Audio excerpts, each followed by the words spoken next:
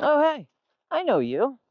Welcome back, folks. Got a nice quick one for you today. This is a little rendition of a video I originally meant to post 2 years ago when I made this controller for the transmission in my truck.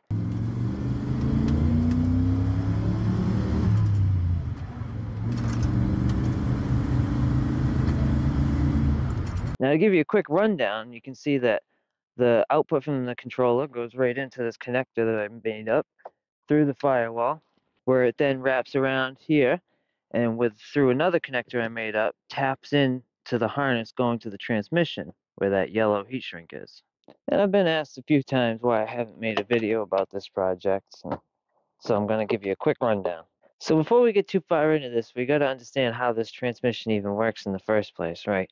So an automatic transmission works off of hydraulic pressure, and the computer controls that hydraulic pressure through the use of solenoids. Now, in the transmission in my truck, there are only two shift solenoids, and then, of course, there's another solenoid for the torque converter, and there's another solenoid to control mainline pressure. But right now, all we're worried about is the two shift solenoids. So when the computer selects first gear, solenoid A is the only one on.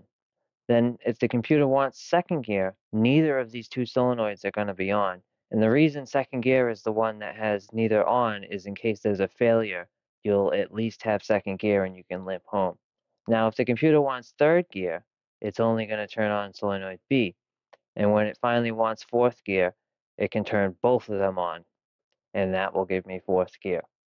And of course, as I mentioned earlier, there's also the torque converter clutch, and that is controlled by this little switch right here. In some vehicles, it is a slow pulse width modulated signal to kind of smoothly engage. I only use it once I'm up to speed on the highway, so it doesn't really matter that it's just an on and off kind of deal. Now that we know how the computer is controlling this transmission, how are we going to control the transmission?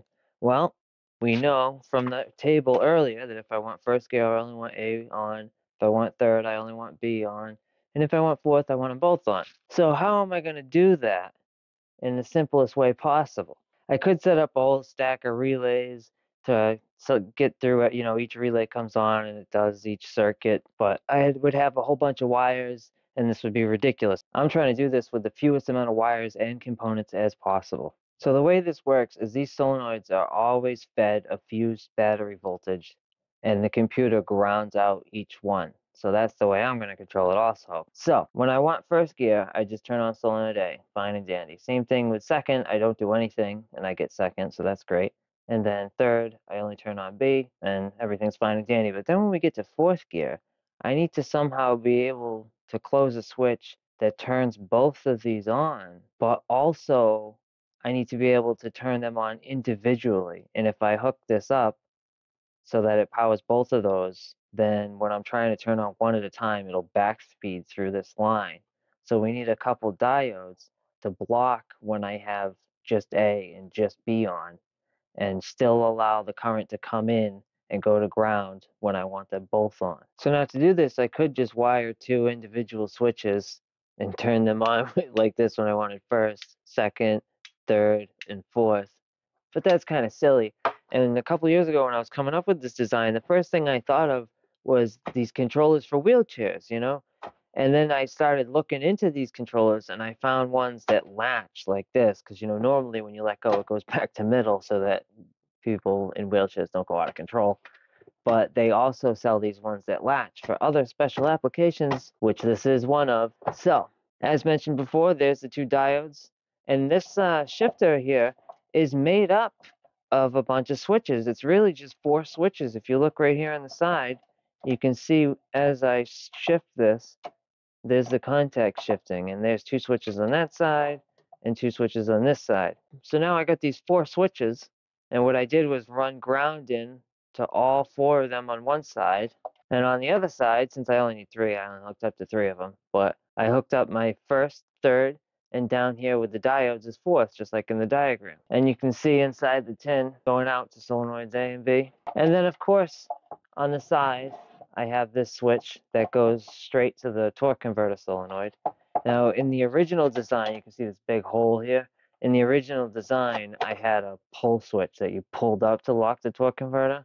And it was fun and all, but it was a cheap switch and it wore out fast. So I ended up going with this one, a little more sturdy. So I threw this board together as a quick way to test the function of the shifter. You can see this is the connector I made up to go through the firewall in my truck, and I have a second end here to go right into my tester. And then what I do, really quick and dirty here, we hook up positive to the yellow, ground to brown. No resistors or anything, so the LEDs are all different intensities. It's a little janky, but that's the name of the game, ain't it? Here on this channel. This is in second right now, so nothing's lit because remember, second, neither solenoid is activated. Then I go down into first gear. We're blinded with the brightness of 1,000 suns as this LED roasts under the 65 milliamps. That's solenoid A. We go into second, again, everything's off. Go to third, solenoid B comes on. And then when I come over to fourth, A and B are on. Perfect. Let's lock the torque converter.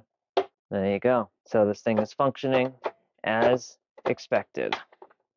All right, folks, so that was it. This is a nice quick little treat for you.